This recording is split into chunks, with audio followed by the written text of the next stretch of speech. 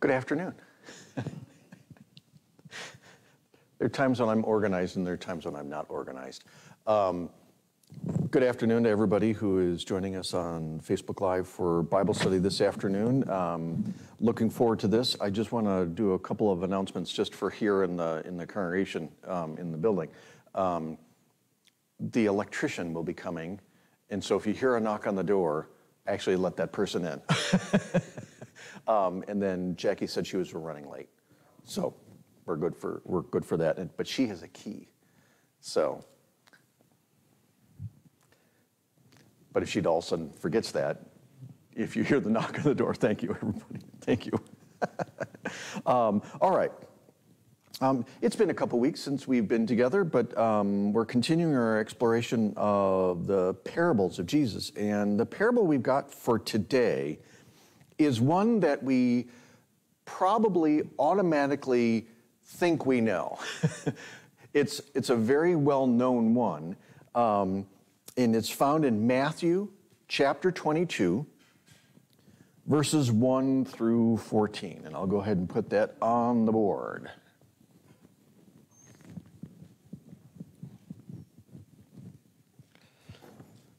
So that's Matthew chapter 22,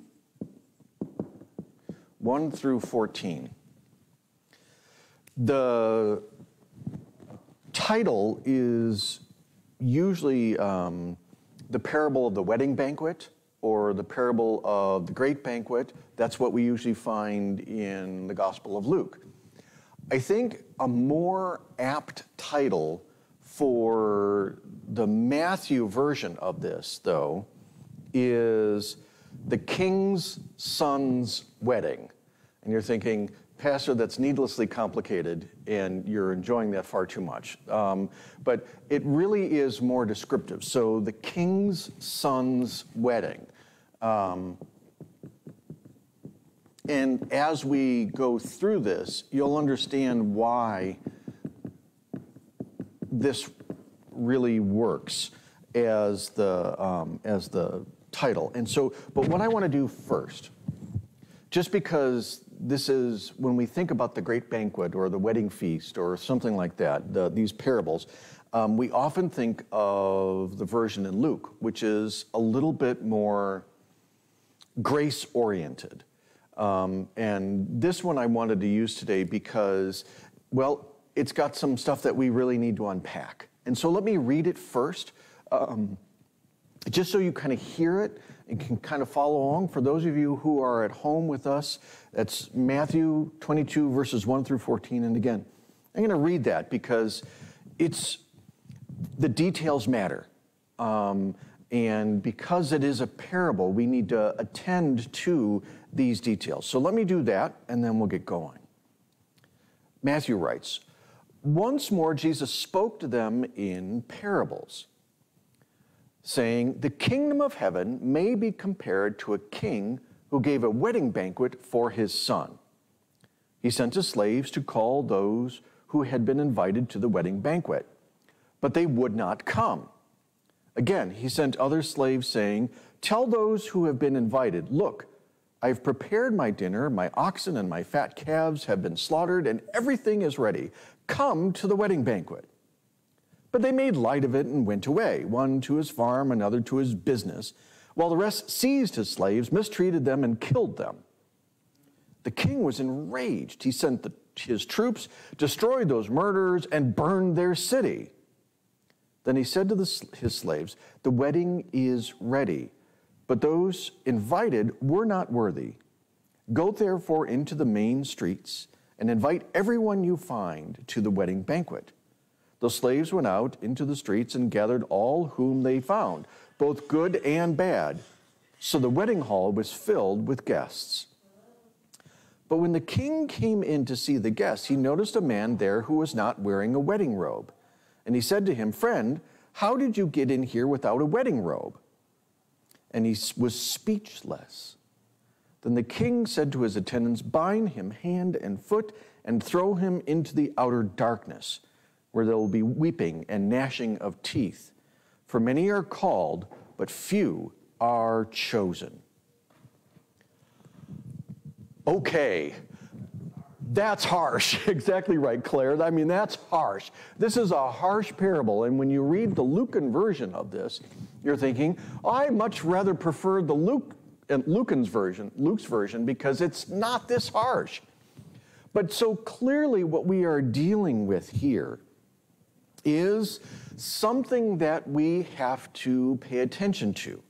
And so we need to kind of remind ourselves a couple of things. First, this is a parable, and so Jesus is coming right out and saying, the kingdom of heaven may be compared to, right? So we know that this story is a story that Jesus is making up, right? This is not something that happened. This is a story that he is making up for the express purpose of getting into our thoughts and getting into our hearts, of making us pay attention to some really important things.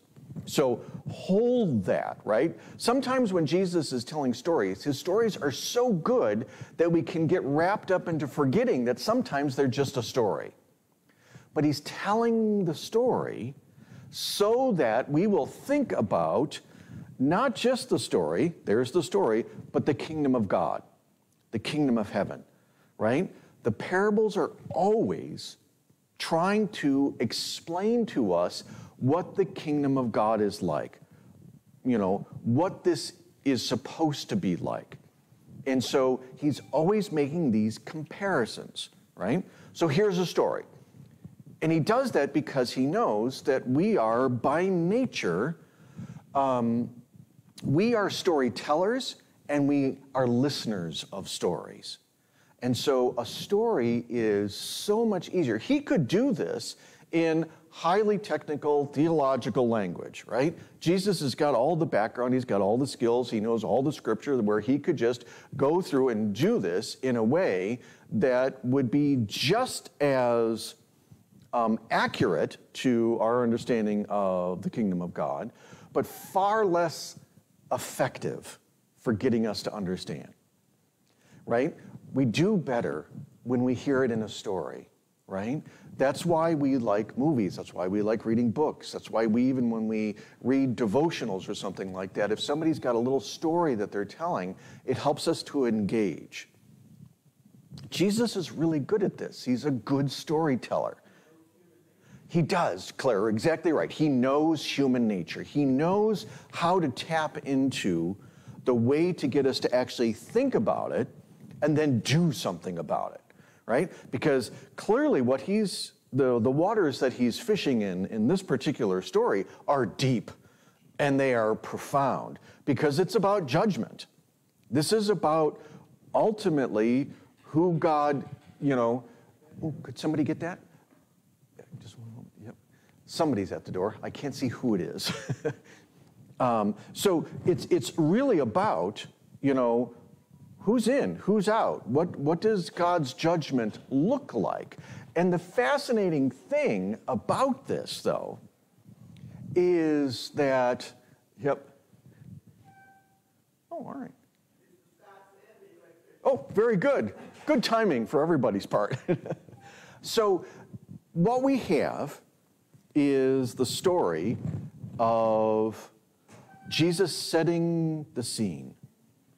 The kingdom of God is like a wedding banquet, right? And so this is where the king's son's wedding.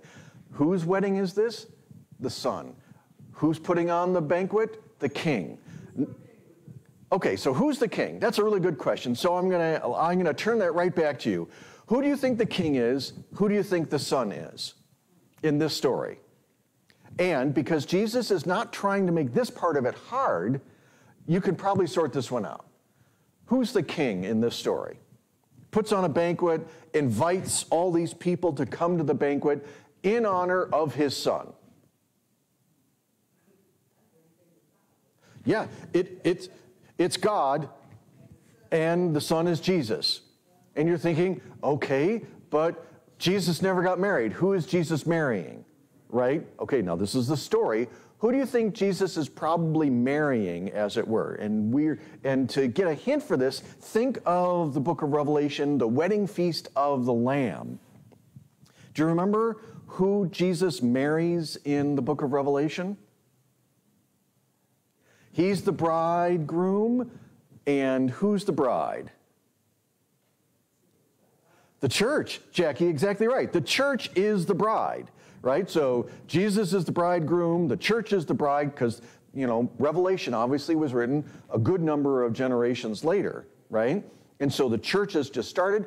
But remember, by the time the Gospels are getting written down, right, the church has started to emerge, right? There are communities that are surrounding the stories of Jesus as the Messiah.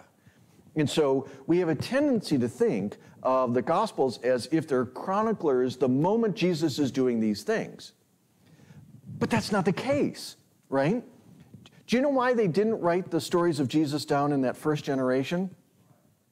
What do you think? Why would you not write these down? Because these don't get written down until the 50s and the 60s. Remember, Jesus dies in roughly around 33. Why don't they get written down until the 50s or the 60s or even the 70s? They had people who could write, Claire, so they did have that. They absolutely had people who could write. The question, though, is, but why didn't they write them down? I mean, because think people like some of the people around him. Think of Matthew the tax collector. If he's a tax collector, he can read and write, right? Because he's a well-educated, he probably spoke both Hebrew and Greek. He probably even spoke some Latin, right? Because he worked for the Roman Empire. And so he's a highly literate man, right? And I'm going to guess that some of the others were as well. Luke was a physician, right? Not a doctor as the way we think of it today, but somebody who did take care of others. He was definitely well-versed in multiple languages. Some of the fishermen, not so much. But Jesus himself was clearly well-educated. So they had people who could write, but why not write it down in that first generation? Why does it take some time before they start writing the Gospels down? And as soon as I say it, you're going to be like, oh, well, of course, Pastor, you're just being obtuse. Yeah. Actually, turn that one around. It's not so much that they didn't believe that he was the Messiah, but they did. But here's the thing. Everybody, and I'm going to kind of give it away because I think this is one of those things that we just don't think about. They don't get written down right away because everybody had firsthand knowledge. That whole first generation, they knew Jesus, right? They saw Jesus. They walked with him. They did ministry with Jesus. They didn't have to write it down because they knew the story. They were the living story. So they knew what was happening. They knew it. The problem is that writing it down was something that, A, they may not have had time to do because they were doing the ministry, but also because it's a little dangerous to write things down because now you've committed yourself to these very strong beliefs. Maybe a little bit out of fear, but I think some of it is just because they didn't need them. Okay, so why do you then write them down 20, 30 years later? Why would you do that? Why would you start writing things down then?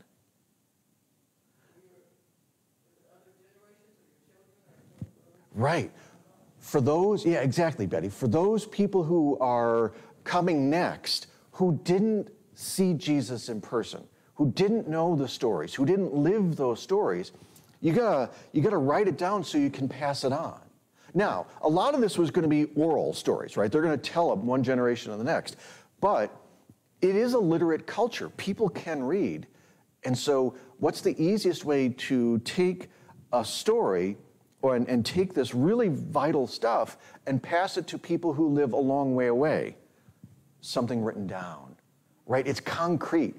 You can pass it on to the next person. There's a reason why we give Bibles to families of kids who have been confirmed or baptized or stuff like that, right? Because we don't want to assume that they've got a Bible in the house. And so we say, because we've just said to them, like we're going to do it on Sunday, this is why the baptismal font and stuff is up. We're going to baptize Amir, and we're going to say to his family, we want you to put into his hands the scripture. Well, what if they don't have one? Here you go, right? There was a young man who was here for confirmation. And he was telling me that he and a friend were starting to get curious about the Bible, and they wanted to learn about it, but they didn't have one. I said, well, here, I'll give you one, right? That's what they were doing. So they were writing it down because they were that important. They wanted to share these stories, right? They wanted to share this testimony of who this Jesus of Nazareth was, because they did believe him in, right? They did believe that he was the Messiah. They believed that he was the Son of God. And so they start writing these things down. And so when Matthew is writing, right, or when the person who writes under Matthew's name is writing, because it was probably somebody, one of his disciples who did it, when they write these things down, Matthew, Mark, Luke, right, they're writing to communities that are already formed, right? The church is just starting at that point. And so these Gospels become really, really just absolutely vital, because it's all of that. So you don't have to try to remember it. It's all in the scrolls. Yeah, Claire.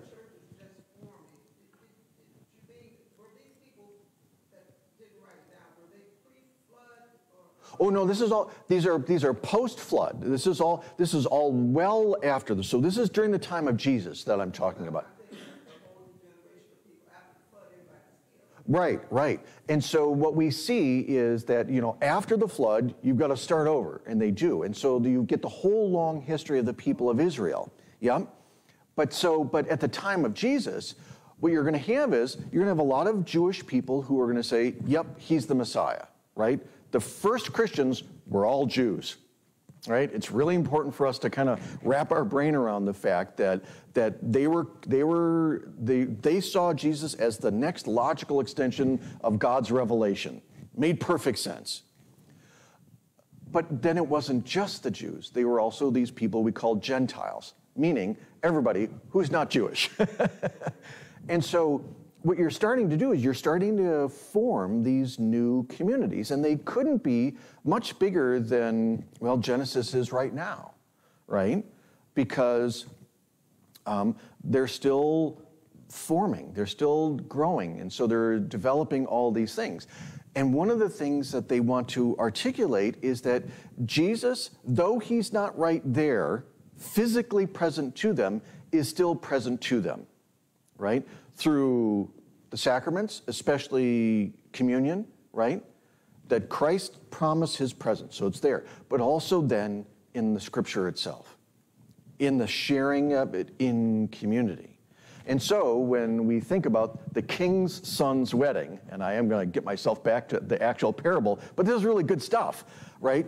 Is that you've got the king, that's God. You've got his son, that's Jesus. And you're saying, well, whose wedding? Who's he marrying? The church, us. It's showing that this is a relationship that's not just, it's not just friends, it's intimate, right? And it's connected, and it's stitched together by God, right? Okay, and so if that's the setting, right? If Jesus is saying the kingdom of heaven is like, right? Or the kingdom of God is like, so he's setting up this parable. It's like a wedding banquet, a wedding feast, which is really good, because what's the best thing about weddings? Is the music, the dancing, the drinking, the eating, right? It's the celebration. It's celebration of this new couple coming together and starting a life together. And God saying, right, we want to celebrate the life together between Jesus and Jesus' followers, the church. Now, notice something really important. Whenever Jesus really wants to talk about celebration, he always talks about meals. There's feasting, there's celebration. This is why communion is so important. We think of it in a symbolic way, but it's still a meal, right? It's still, we gather around a table to eat and drink and be strengthened and nourished and to be able to do all the things that God calls us to do. A good party, right? Good barbecue, good picnic, all of those. Think of all of that. When Jesus wants us to really understand and get what he's talking about when he's talking about us as a community of faith, it's grounded in eating and feasting and celebrating, That's really important. I mean, think of it. Jesus' first miracle, what was his first miracle in Scripture? Turning water into wine at the marriage feast at Cana, right? First thing Jesus does, he's not even center stage, right? He's enjoying somebody else's wedding. It's a great party. They start running out of wine. The couple starts like, oh my goodness, we're running out. You're just like, yeah, don't worry about it. You know, water into wine. And the best stuff that they had. And not just a little bit of it, 5 massive stone jars of it. Right? They had, I mean, this is a wedding that was going to last for days now, right? It would have taken a while, right? But that's the kind of lavishness that Jesus wants to think about it. Think about it. In the parable of the prodigal son, what does the father do to celebrate? Yeah, he slaughters the fatted calf. He throws a party. He throws a big party. That's what the father does when a sinner returns or when a sinner is redeemed, right? You've got the Last Supper itself. The last thing that Jesus does before the whole business of the arrest and the trial and the crucifixion and the resurrection is sitting down at the table with his disciples, saying, do this, right? And then even after Jesus is resurrected, he has an evening meal on the road to Emmaus. He even has a breakfast of broiled fish by the lake with his disciples, and they still had no idea who he was until he ate with them and read scripture to them. And they're like, oh, it was Jesus all along. And of course, it's like, yes, it was.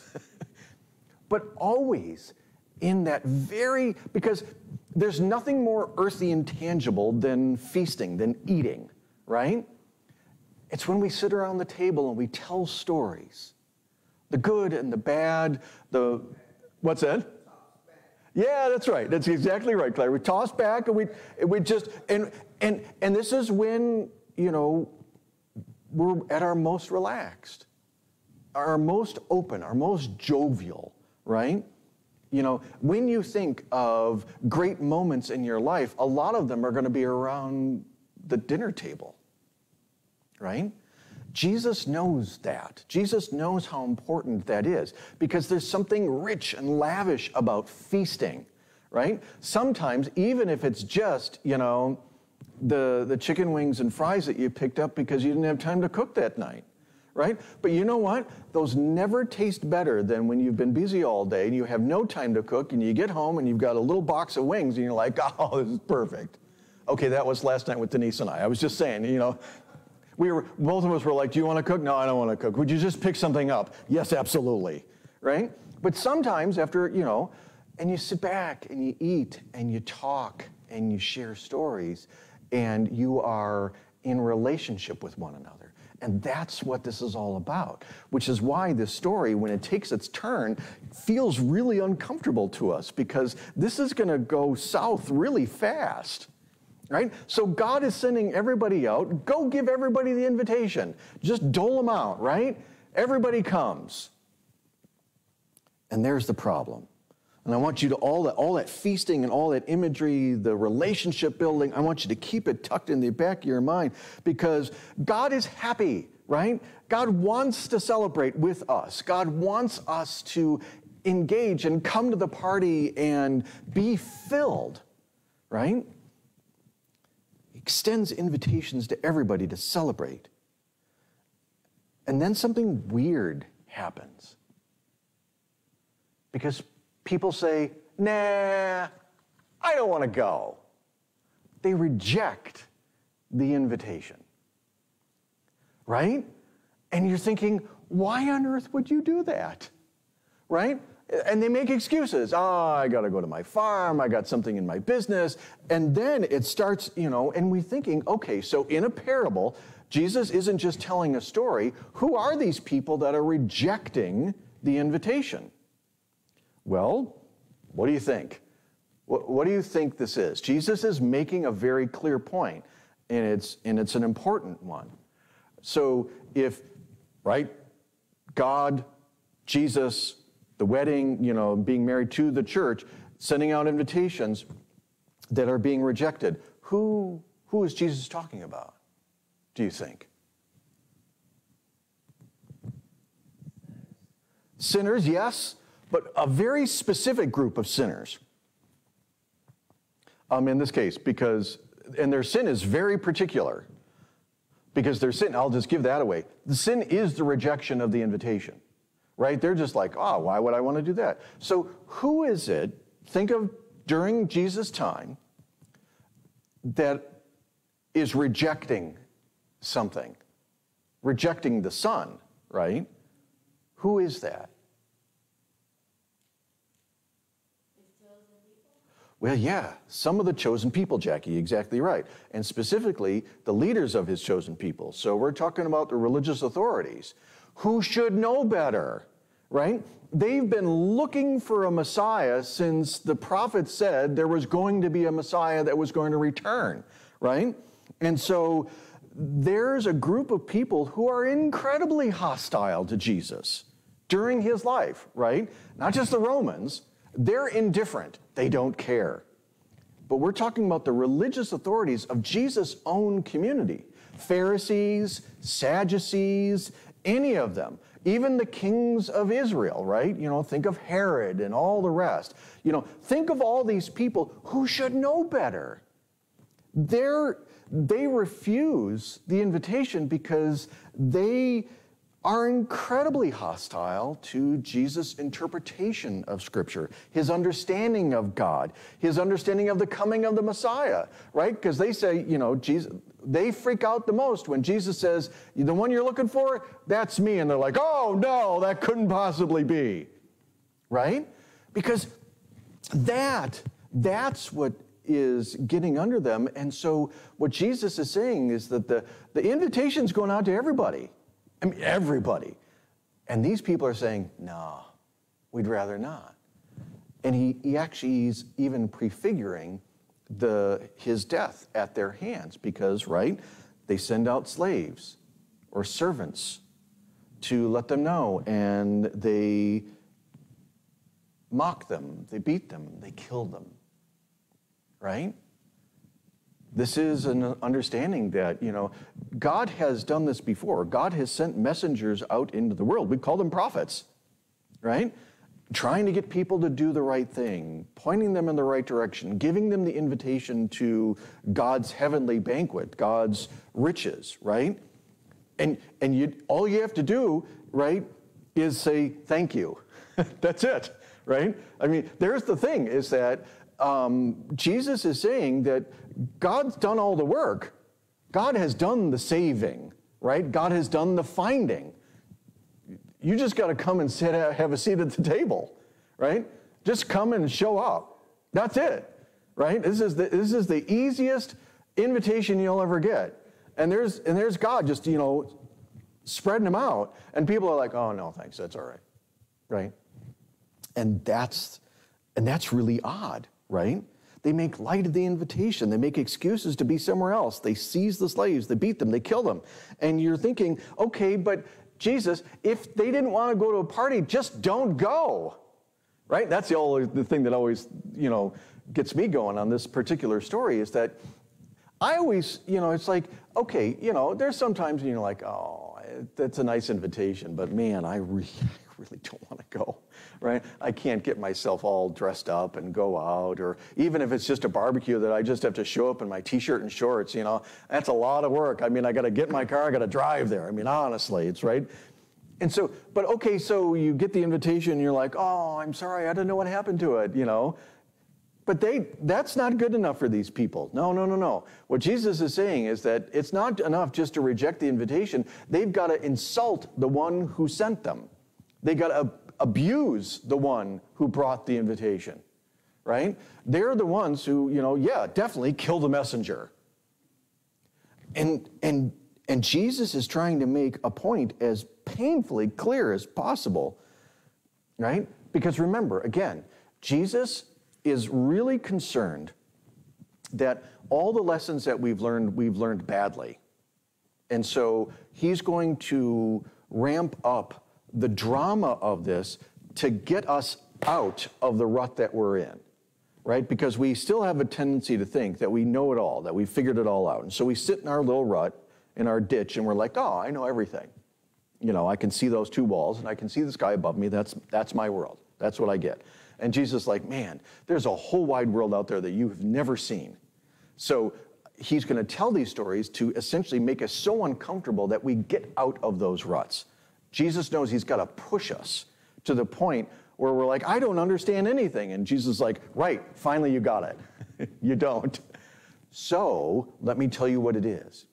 And so he's got to continually push them. So not only does he make, in the story, the recipients of the invitation the worst people ever, he also says, what does the king do? Sends troops to kill them and burn down the city. You don't want an invitation? Great. Here they come. You get nothing, right? And you're thinking that's really harsh. Jesus, what are you pointing at? I mean, that's really severe. Just because I rejected an invitation, God's going to come and just mow us all down? Right? I mean, that's not the God that we learn about in Sunday school, right? And so the question is, why this ferocity in this story? Well, again, remember, this is a story. It's a parable. He's not saying that this thing happened or that it's going to happen. He's trying to get us to see that the problem with the people who received the invitations but rejected them and actually were violent against those who brought the invitation, the real problem is that these are people who should have known better. They knew Scripture better than anybody. They knew what the prophets had foretold. They knew who Jesus was. But because he was such a threat to them, to their status quo, to the way they did things, right? He was going to upset the apple cart, and they didn't like it. But here's the thing. They still all would have benefited. It's not like they would have lost anything. Nothing gets lost in all of this. That's great. All of a sudden, I feel like I'm in a dentist chair, right? It's like... So the ferocity is amped up against because these are precisely the people who should have been leading people to Jesus. They knew better, right? It's like the elders of a congregation who all of a sudden become the problem or the impediment to growth, right? Instead of helping the next generation, they're like, you kids don't know anything. You sit down and shut up and we'll take care of it. Right? No, we don't want anything new, right? And everybody's like, hey, that's a little too close to home there, Pastor. You might as well, But I do the same thing. It's like, we've never done it like that before. And we get, because we're in our trenches, right? We're in our ruts. We're so comfortable in them. And what they're saying is that, but sometimes you got to look at it differently. Right, we do. And Jesus is saying that, you people, you're the generation that should be leading people to Jesus. You know all, you got this all, and not only are you not just not doing that, you're actively working against it. And that's a real problem. It's a real problem. And so Jesus, he just cranks up the tension of this story because he really wants us to understand how big of a deal this is. This isn't a minor thing. They are not just undermining this new nascent community, this new church that's being birthed. They're essentially driving people away from God's grace, right? Actively working against God. That's what they're doing. And Jesus is saying, no. If you want to know what hell is, that's what it is, driving people away. Because they're driving them into nothing. Hell isn't punishment. Hell is separation from God, if we think about it. It's a way that I think about, right? And others have done as well. But I find that this is the most crushing thing that you could possibly imagine is separation from God. You don't need punishment at that point. That is the punishment. That is hell, right? It's that eternal separation. And these people are doing it willingly. They're running away from God as fast as their legs will take them. And they're not making it easy on anybody else. In fact, they're attacking those who do follow.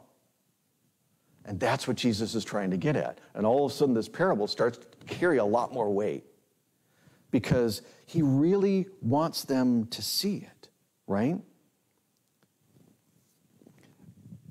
But see, then we have to ask ourselves the question, why don't they see it? And they don't see it because they don't want to see it. Because it means that they're going to have to give some of their control over to God. Yeah, that's right.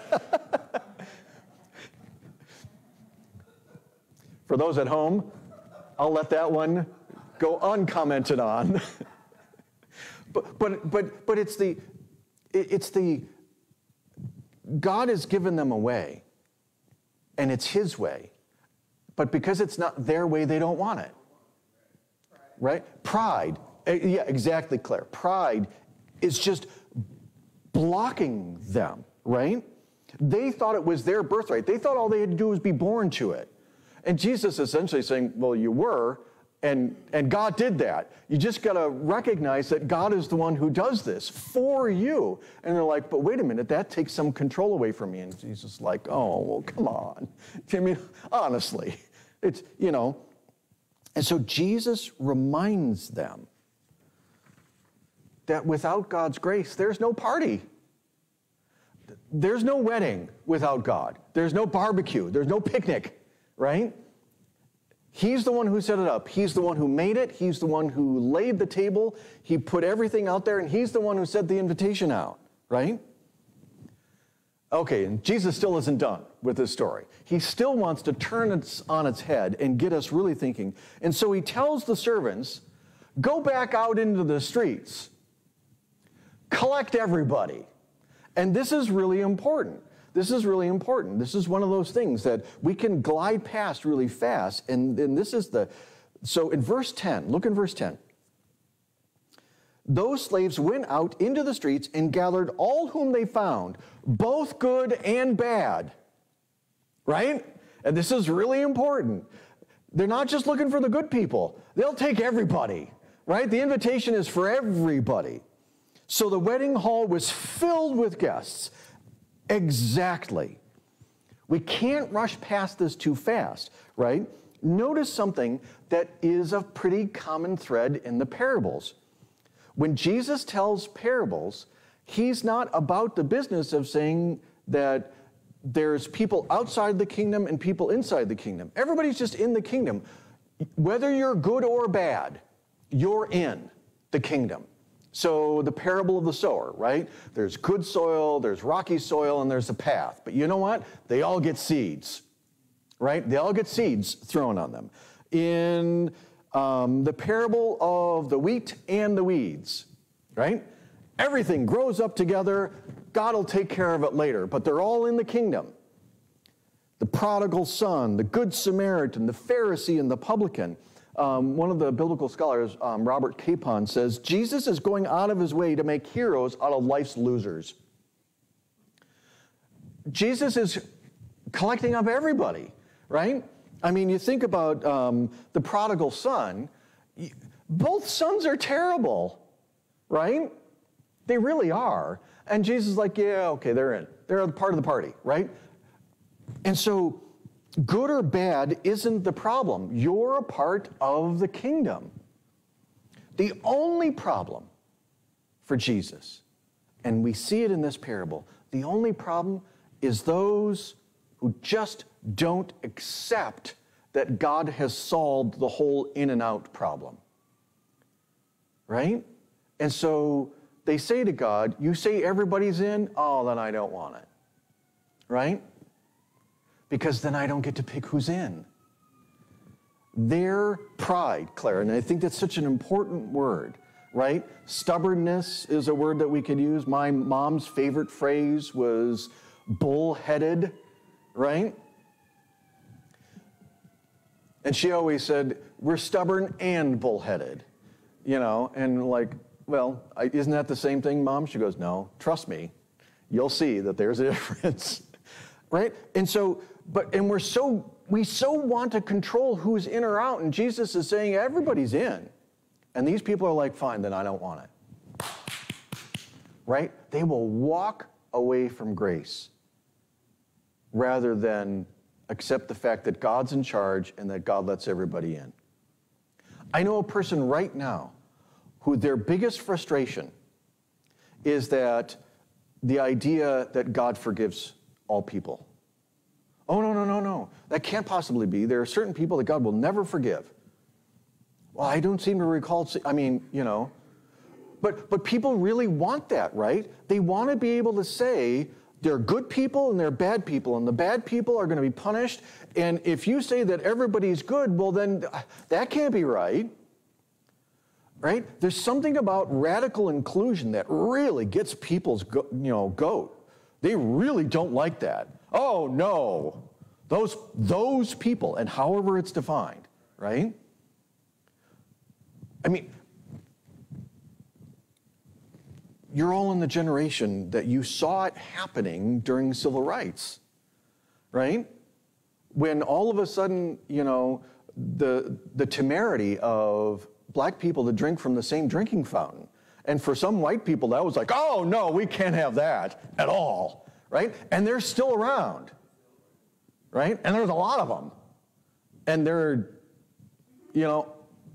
but I will never understand this because it's like, but it's because it's too inclusive. It's too big. It's too diverse. It's too rich. It's too beautiful. And God says, yeah, but I made all of you. What are you talking about? You're all mine. And all I'm just saying is you're all mine. And these people are like, no, don't want it. I'd rather walk away from that. And then the other part of it is, not only you're including everybody, you're saying that God did all the work. That all I have to do is sit down and enjoy the feast. And that really messes with especially modern day American Christians, because everything that we do is based on economy, right? If I do this, then I get that. If I work hard, then I'll be rewarded, right? It's the American way. And Jesus is saying, and would say to us modern day Christians, especially in America, okay, that may be the American way, but that's not my way. Everybody's in. I did the work. Right? Period. Simple as that. And you know what? People don't like that. They don't like it because everybody gets in but what do you mean they didn't have to earn it? Right? I mean, we have people right now who get frustrated that, we're too generous with Social Security. Anytime they call it an entitlement, it just drives me crazy. It's not an entitlement. You worked for it, right? You're just getting money that you put into the system. Entitlement, right? But it's because they're so afraid that somebody's going to get something for nothing. And that somebody that they don't like is going to get anything, right? Oh, the last thing. I mean, you talk to some people, the last thing they want, you can have full and, complete integration into society, but just don't do anything. Don't take anything. Don't benefit in any way, right?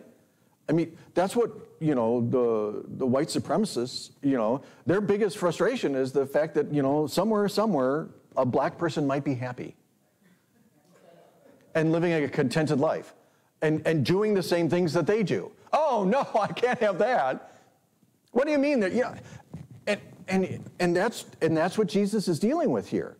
But think of it at the whole cosmic scale, right? I mean, good or bad, you're invited, right? The invitation's yours. Just come to the party. And here's the thing. We always wonder what God's judgment is. And we always think that God's judgment in this story comes at the end when he's kicking people out or when he's telling people. No, you know what the judgment is? The judgment, the invitation's the judgment. Right? The invitation's the judgment. When God says, here you go, you're in. He's judged you. That's the judgment. And that grace is too much for some people. Right? I know I've told this story before. There's a person that if Denise and I ever actually won the lottery, Denise has a friend of hers that her life was so based on economy If I do this, then I do that, right? Everything. I mean, if you gave her a ride to work, she knew she would write it into her book that she owed you a ride to work someday. Just everything was economy. And Denise says if we ever play the lottery and win, she wants to write her a check for $10,000 anonymously. And just say, it's a gift, right? Just because. And it would probably make her mind go, right? What do you mean? It's just, now I owe, no, it's just pure grace, pure grace. It's just a gift. Do with it whatever you want. You want to burn it? Fine. You want to do something with it? Doesn't matter, right? It's just pure grace. And we have a hard time with grace. And clearly, Jesus understood they did too. But the point that God is trying to make is that it is grace. The invitation's the judgment, right? You get the card, you're in, and everybody got a card, right? Everybody's invited to the barbecue. Everybody, right? You're in, you're good. Now, that doesn't mean that God doesn't have some ground rules. You know, you're in, that's great. Now you got to live a certain way, right? But that's just for good order. That's just because God wants us to actually live with one another and for that to make sense, right?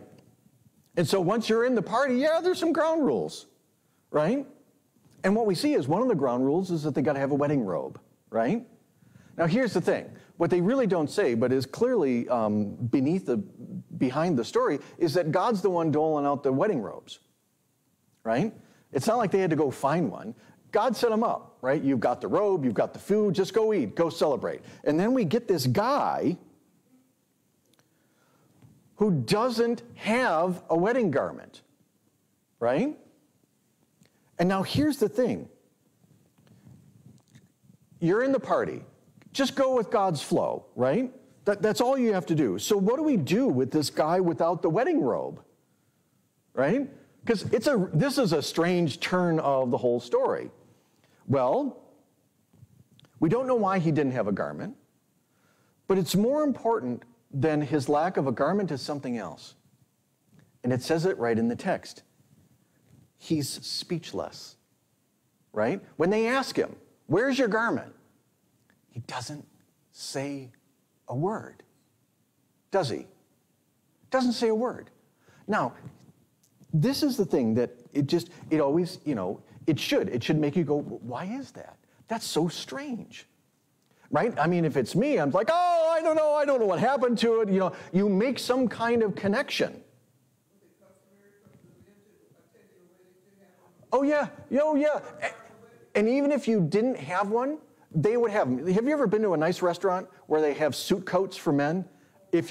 Or ties, right, exactly, yeah, that's exactly it. You walk in, and if you're not properly attired, they're like, done. A good place will do that. Bad places will just kick you out. Those are terrible. But I've been to a place, and this was a while ago, and it was one of the first times that I went to a fancy restaurant. I had no idea. I didn't have a suit. I didn't own one, right? And the guy's like, he goes, well, here's a jacket. It was the first time I'd ever worn a blazer.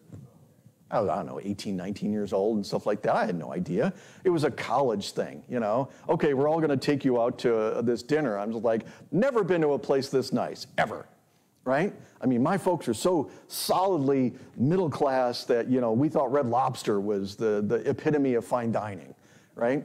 And we did that maybe once every 3 years. It was just one of those things. So we went to this place and they're like, do you have a jacket? I'm like, no, why would I have one? They gave me one. Right? That's what's going on here. Back then, they did the same thing. You don't have a wedding robe? Fine, we got you. We're good. Why? Because we want you to be in the party. But this guy didn't have one. Which meant, well, we don't know, right? It's the whole thing. But why he doesn't have one is less important. The fact that when confronted by the king's servants, he doesn't say a word. Which meant, probably, that he didn't want to wear it. That he didn't want to accept the conditions, any conditions, even as simple as put on a jacket, right? But he didn't even argue with him. If he had argued with him, he would have been fine. But it's because he's speechless. he does not relate to the king or the king's people in any way. He stays silent. He cuts off all communication, and that seals his fate. It's because of that lack of communication. He's essentially saying, I don't want to be here. I don't want to accept the conditions for being here. I mean, but think of it. You see grace just laid out in front of you, and all you have to do is put on the robe that everybody else is wearing, right? It's not like you have to stop being who you are. Just have the right shirt on. And that was a bridge too far for this guy. But even then, even if he had said, I don't like the color of the gown, I don't like this, I don't like that, I feel self-conscious, right? I don't know, I just feel weird. Anything. He says nothing.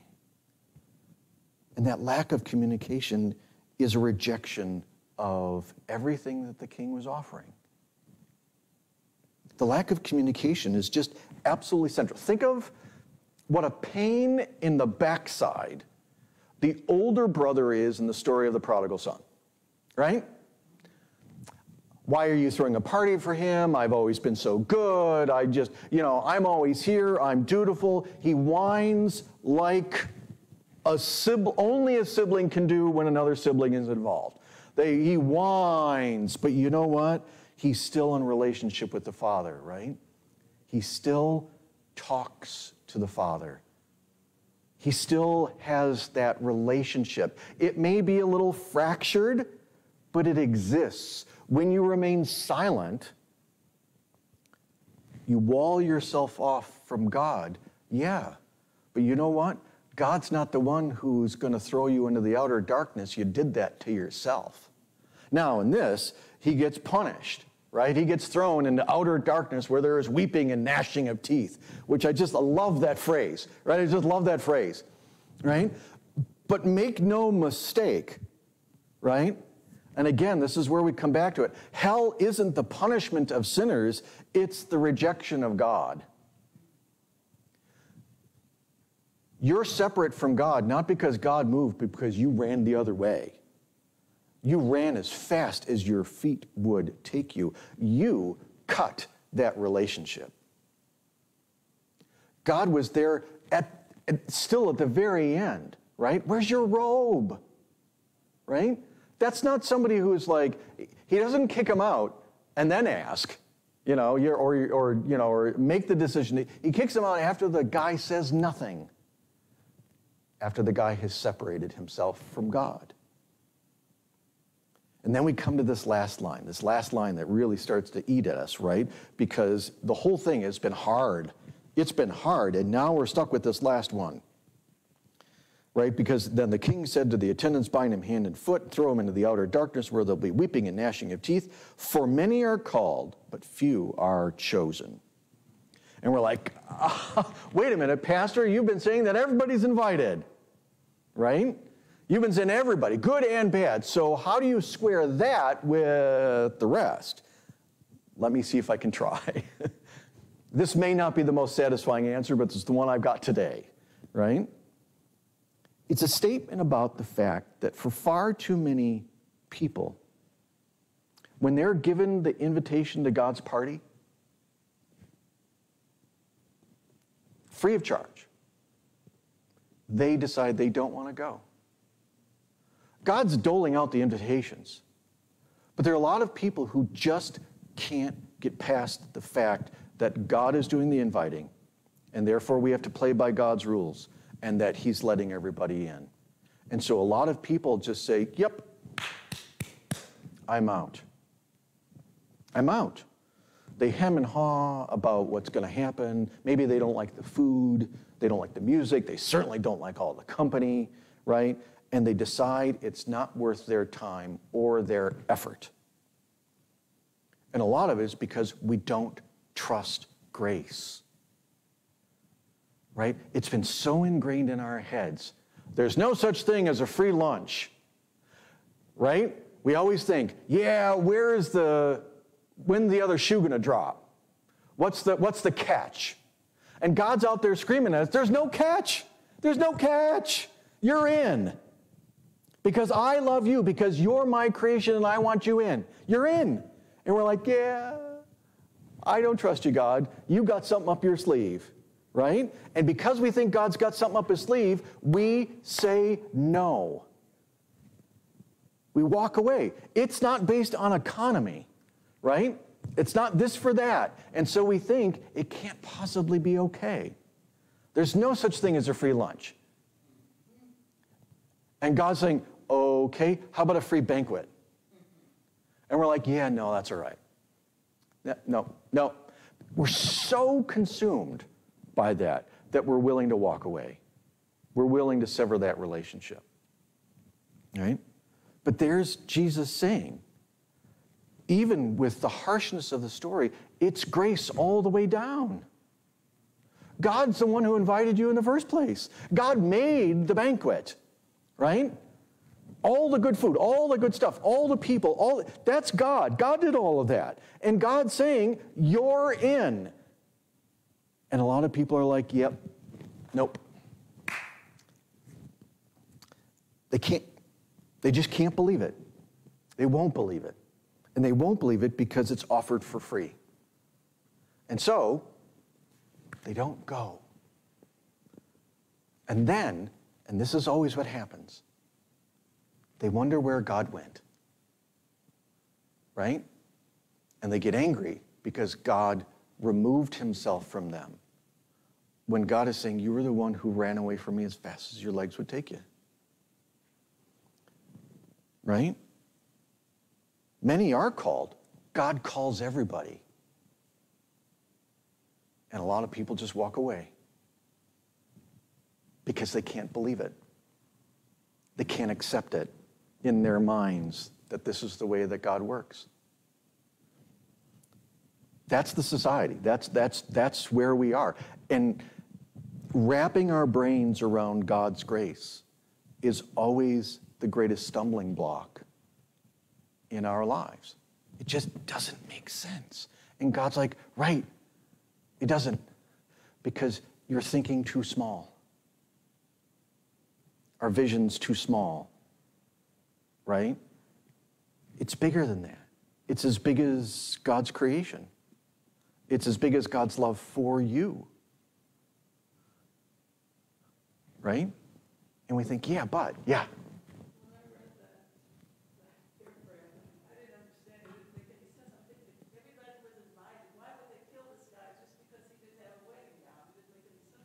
Right. Because I'm thinking if you pick somebody off the street, evidently they're not going to be dressed appropriately. They have on anything. So why would he be killed for that? Right. Yeah, and see, and that's exactly right. You know, it just, that particular part of the story has always kind of we wonder about that because, okay, you invited him in. You can't throw him out because he doesn't have, don't throw him out because he's got the wrong outfit on. But see, that's just it, is that the people at the time would have understood that they would have been given one. You know, they would have understood that if they're invited to the wedding and they don't have it, because they understand that, especially in the Jewish community, they understood that not everybody was wealthy enough to own the things that they needed to have. And so they would have been given those things. Yeah.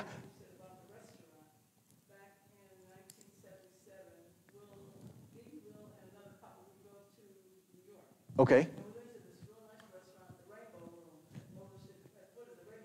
Okay, yeah. And the guy had a jumpsuit, because at the time, jumpsuits were pretty popular there. Okay. And they asked him to put on a jacket. And he argued about half an hour. We're sitting there waiting while he's arguing with the what's wrong with my jumpsuit? What's wrong with this? And the guy kept saying, you need a jacket. Yep. Finally, he decided, okay, we got to go back to the hotel so he could get a jacket. He finally conceded that he had to go back and he got a jacket. And he put up a big fight. He did not want to leave. He thought he was so sharp with that denim jumpsuit.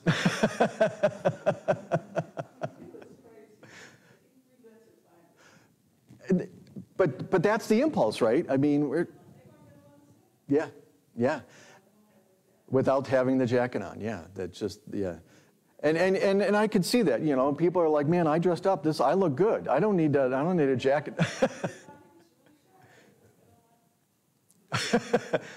But the rules are, and the rules that God has, right? It's not rules to get in, it's rules of behavior once you're in.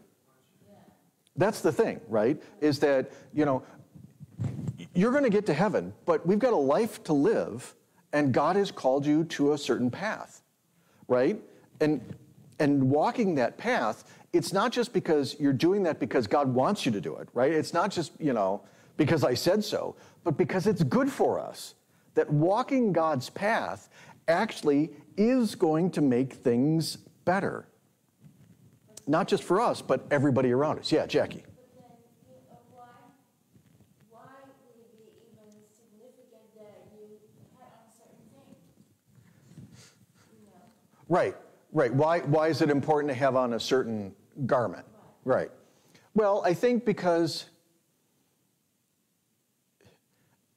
if we're thinking about it in terms of the ancient world, and allow me to put on my historian's hat for just a moment, what you wore revealed a lot. And we see this in the ancient world by what colors you could wear depending on your rank, right? And so you wore certain things in certain times as a signifier that you were a part of a group.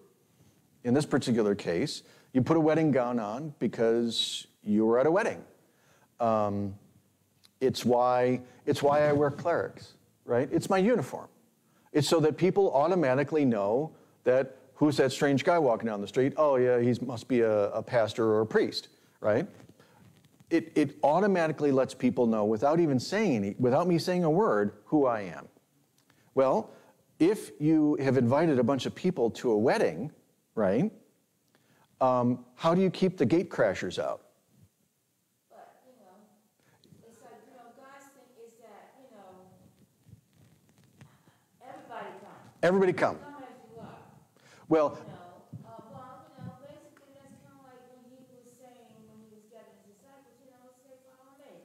right. So you got to go home, go to your dress right and say that.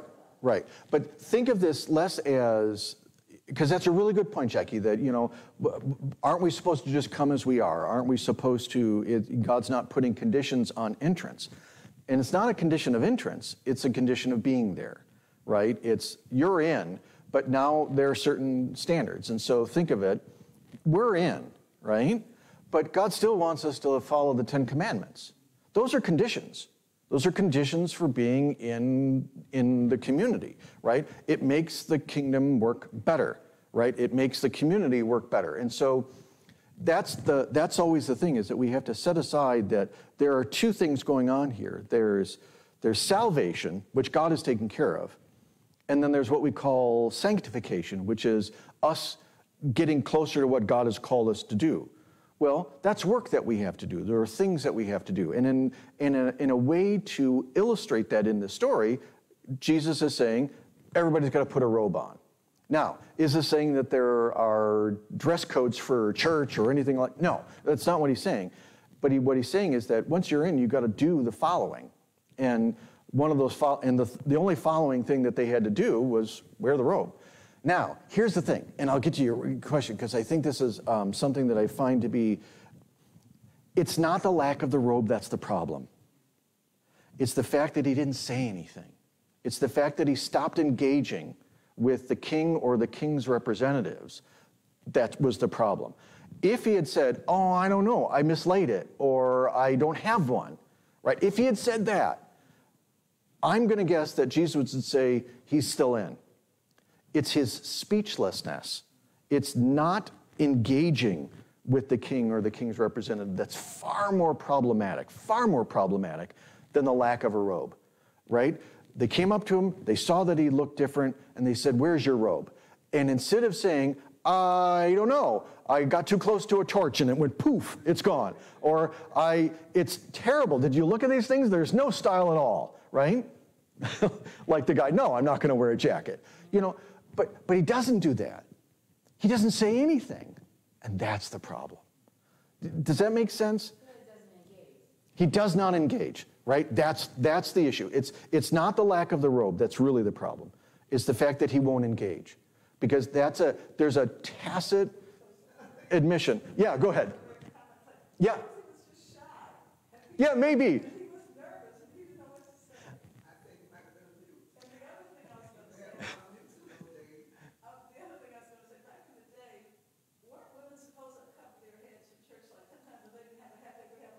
Oh, yeah.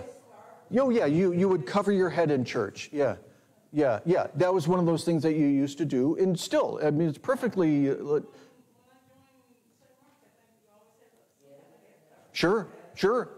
Oh, yeah, I mean, it's a sign of respect, right? It's a sign of respect, more so than anything else. It's not a requirement, but it's something that you do as a way of saying, I'm in God's house, and so I'm going to act differently, or I'm going to do my level best to act at my best, you know, in that kind of situation. So yeah, I mean, I think that's a part of it too.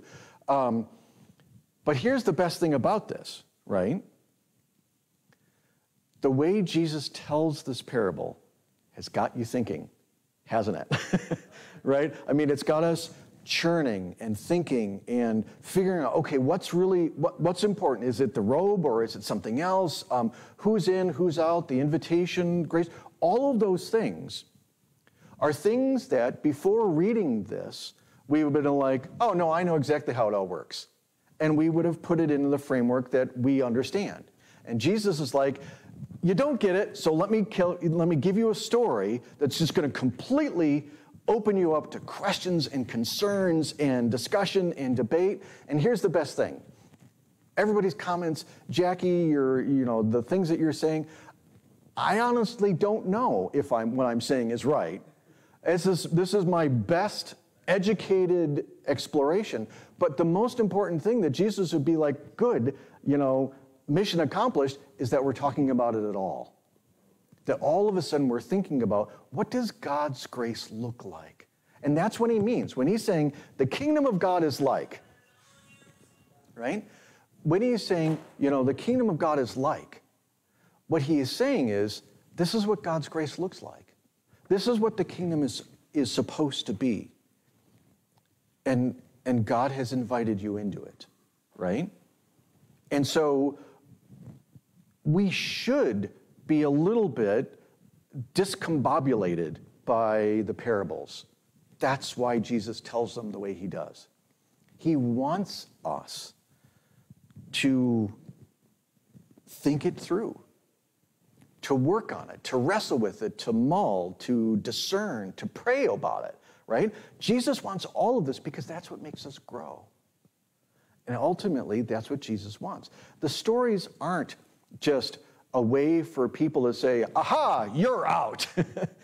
It's for Jesus to get us to grow in our faith and to grow in our understanding of what God's kingdom looks like, what it is, what it does, right? Remember, and I think this is really important, Jesus is first and foremost, not just, Son of God, yes, but a really good rabbi. Right? He's a really good rabbi. And what does a rabbi do? They teach. They teach about God's kingdom. Jesus' ministry, his life, his death, his resurrection, is a way to get us to understand, even a little bit, what God's grace means for us, and then how we can live out of that grace. These are amazing stories because they're not just stories. But Jesus is so adept at doing all of this that 2,000 years later, we are still grinding our way through these and things are being revealed to us through the opening of Scripture, through our conversations, because you're never going to think about this parable without thinking, or when you're sitting at a table, or you go to a wedding, or you go to any kind of banquet, and the next time we have a barbecue, or the next time we do a fish fry out here, we're going to think about, wait a minute. And that's what Jesus wants to do. That's what he's pulling on. And so that's good stuff. Really good stuff. I love it. Next week, speaking of good stuff, we're going to do the parable of the Good Samaritan, because I haven't made things too complicated as it is, and so we're going to dive right into that. So next week, Parable of the Good Samaritan. For those of you who've been watching us online today, thank you. So good to be with you. Good to be a part of the conversation and in our engagement together. Again, if you ever have questions, you can always put them in the comments, or you can ask me afterwards. That works just as well. We'll see you again next Wednesday for Bible study at 12:15. But also, don't forget, church here at Genesis is 10 o'clock. At St. James, it's 10:15. And if I'm remembering, because we now have folks from St. Paul's probably as well, that's at 9:30. And all that's going to change next year anyway for you guys. But don't forget, this Sunday, we celebrate the Sacrament of Holy Baptism for Amir Watts. I believe he turns 3 on the same day. So it's his birthday and his baptism day. So that's going to be that's going to be just a joy. Yes, I did not write that down. So I will get that to you, Claire. Thank you. What was the chapter and verse for the Good Samaritan? Yes, I think your assignment can be, you get to look that up. I think it's in, So thank you, everybody. Thank you for coming out today, and we'll see you on Sunday for worship. Thanks, everybody.